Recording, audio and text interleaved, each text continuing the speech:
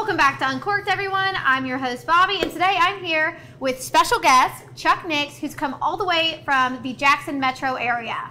Absolutely. So I'm the sommelier at Table 100 in Flowood, Mississippi. I came to Starkville because Bobby said she had some good wine to drink. So I came with my bulldog tie on, ready to sip.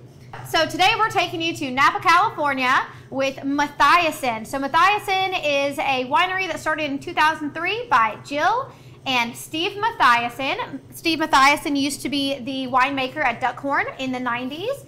And him and his wife started this amazing project, and they've actually been nominated for a James Beard Award 6 times. I think this is their year. Yeah, let's hope so. Interesting. You said that the winemaker was once upon a time part of Duckhorn, and it's great to note that Matthiasson does have some really special Merlot vineyards. But we're not drinking Merlot today in our red glass, but in our white glass, which is very interesting colored. Yeah, so we've actually decided to go kind of off the beaten path into some more wines that people haven't really heard about or might not be grabbing for yet, but will after this episode. So this first one is going to be grape peach wine. This was made just this year. So Matthiasson grows Fay Alberta peaches on their vineyards that they give to restaurants in the Napa area. But because of COVID-19 and restaurant shutdowns, they weren't able to sell their peaches to restaurants this year.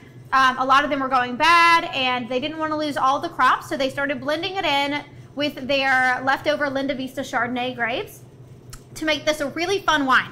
Now go ahead and try it. Yeah. This wine drinks like a sour beer. So if you're a sour beer drinker, this is it. And I got to tell you, there are some awesome notes, right? The peach shows up with awesome fruit flavor.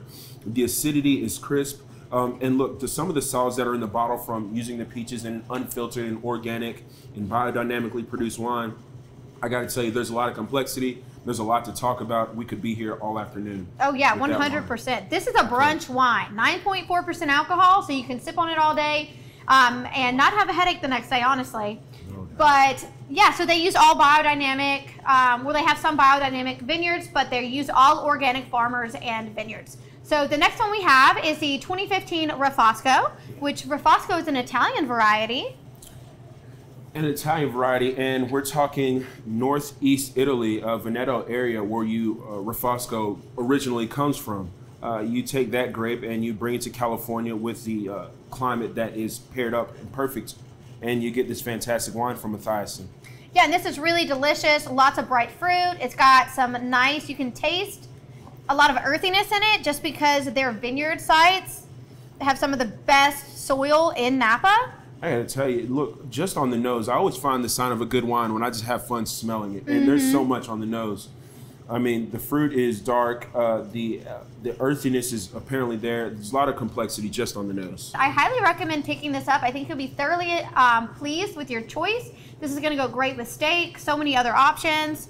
It's easy to drink. Thanks so much for coming, and we'll see y'all next week on Uncorked. Cheers.